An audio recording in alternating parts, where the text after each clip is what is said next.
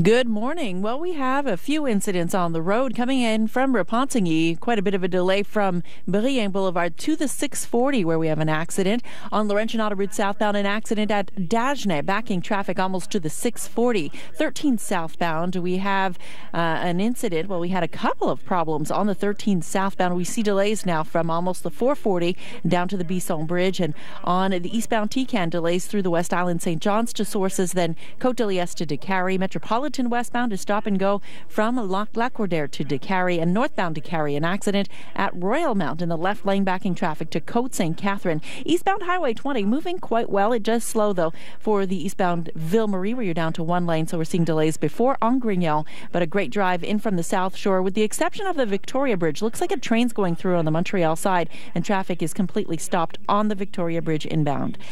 Raising the Roof sells toques today to prevent homelessness tomorrow. Help ensure all Canadians have a home. Buy your toque today at raisingtheroof.org. That's a look at traffic. Back to Laura now for your local news.